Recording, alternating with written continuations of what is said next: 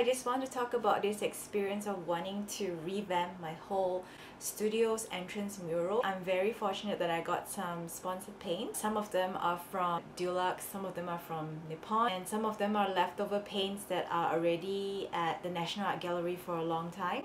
So I was very fortunate to actually get paints from all these people, and that's where it got me into wanting to get this revamping process out as fast as possible. So many of you probably have been to my art studio before. You may not have noticed that you know, the entrance might be just a little rundown. And some of the students that I've met told me that they can't find my entrance, and they said that we're not even sure if this is the place because I don't really have a signboard yet. So I just want to make the entire entrance like outstanding so that you will be able to want to step into it, probably find out what this is all about. The reason why I wanted to have it in such an abstract looking wall is because I guess to actually paint something too realistic or too cartoonish might give the impression where it's either a kindergarten school or I don't know what it is about, like maybe a cafe and stuff. So make the entrance a little bit more welcoming than intimidating.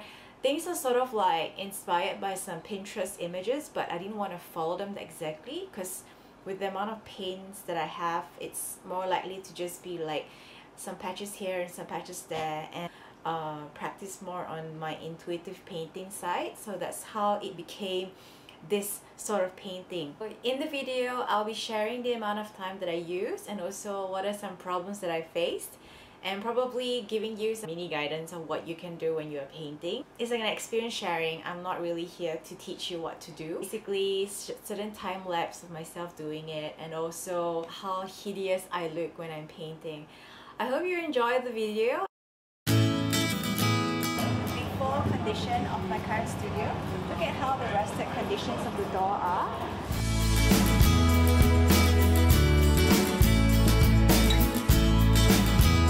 So I have this one that I really want to get rid of in terms of the looks of it because it's very rundown. I intend to change it to a different color. I've already done the sanding and stuff. I also have this shoe rack that is actually not too bad in condition, but I just want to get rid of the dust and the conditions of it. See these two walls? The conditions of the walls are a little like, you know, I've actually added some patches here to fill up the holes, but I'll be changing the color of this studio for sure. Something new and something I want to come to the studio every single day.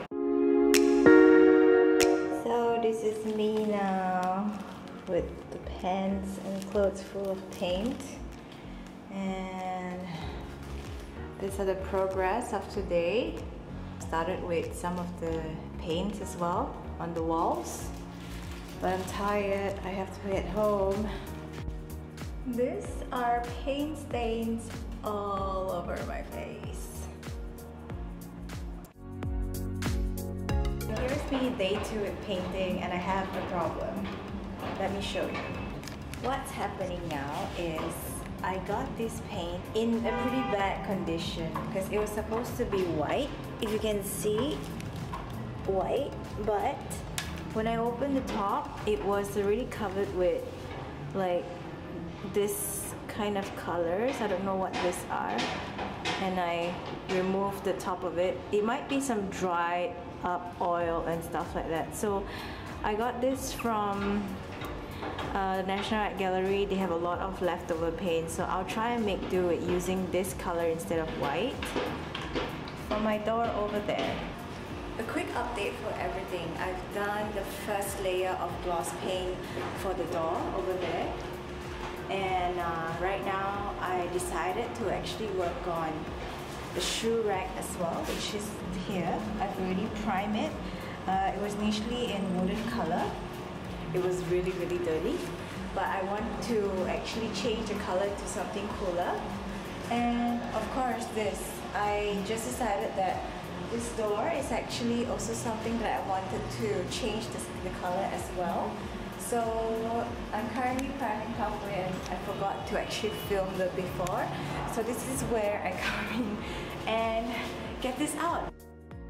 This round, my project has a lot of wood base and metal base surfaces. How I do it is basically to have the area that I want to sand it. I have to use like sandpaper. Can you see this 320CW thing? I got it from Mr. DIY. It's like any hardware stores will actually have it. I have to first sand the area, clean the area, especially if there's a lot of dust. This project I'm using Nippon Paint's Hydro Primer. So it's water-based and it's easy to wash, thankfully. My hair and shit stuff is really gonna have a big hard time. Look at my face as well.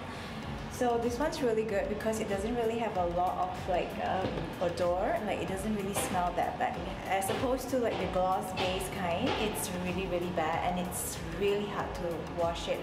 I'm forced to use gloves right now because the previous time I was actually using the glossy paint, which is the oil-based paint. It got stuck to my fingers. I was using thinner to clean it off. It was crazy. My hands were burning, and then I have to put on some lotion and put on the glove because really I can't deal with it. After putting up the primer, I will work with this color. It's Fire Princess.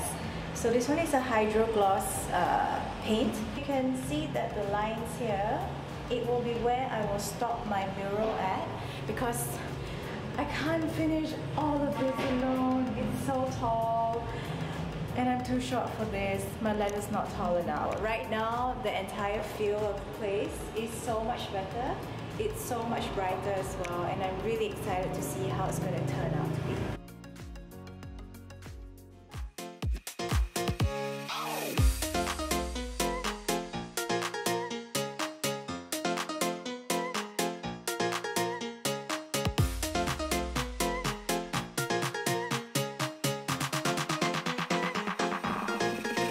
That's all right.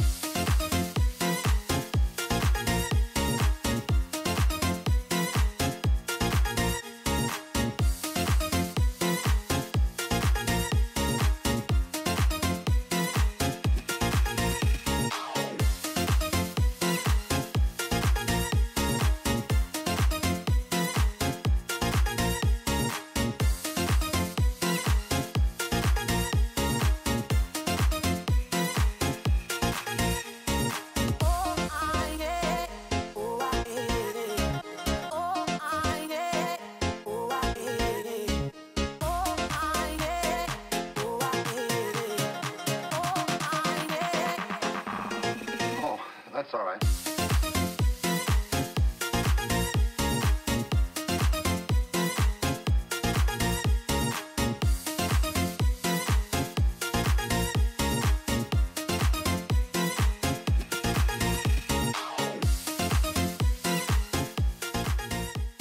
So I've been painting for about 3 to 4 days in a row, and right now I want to show you how is the progress like for what I've done. Let's see if it's something that you like.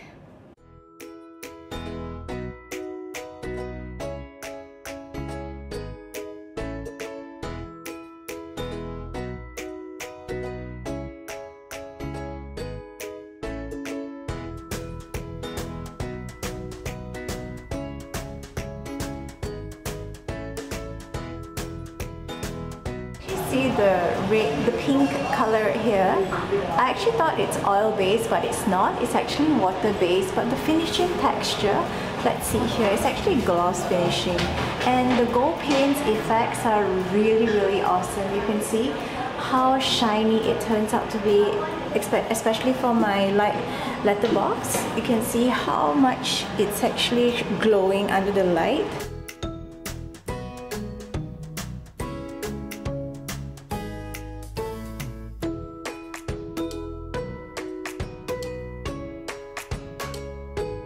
So one quick fact about this door, basically I was supposed to get white paint for this, but because the paint is quite old and the top layer of the paint is quite brownish, so eventually when I mix them all together, it turns out to be the same color as the wall. So in a way, this paint chose me.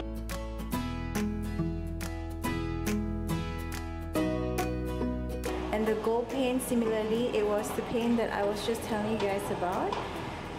The effect is really glossy and it's really amazing.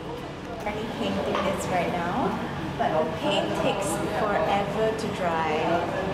It's been almost overnight and a lot of the paints have been dripping down. So I will only be able to work on this right after it's dry, and I'll add some of the gold paints on it. I even have this that I got from, I did it for KL Fashion Week, but unfortunately it only see like the public's eye for about one day. Do some strokes on it to make it look more interesting. So you can see that this one is around here, making my customers here feel like they are world-class, expensive people.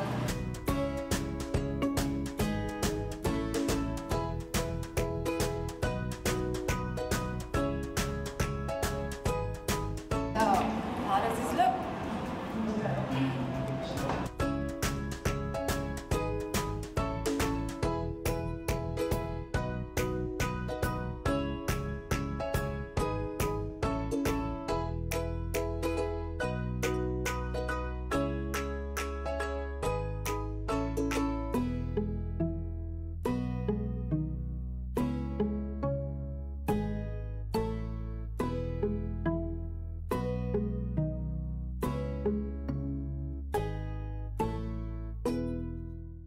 So with that much effort in place, I hope you'll be able to come to the studio, MTMT Studios, more often, because there will be a lot of workshops happening over the weekends, and we'll also have like weekday night classes or day classes for paintings going on.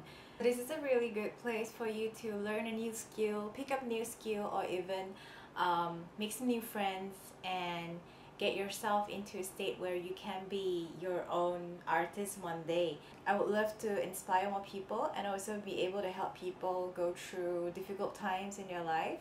So I look forward to seeing you in MTMT Studios. Say bye. Want to say bye.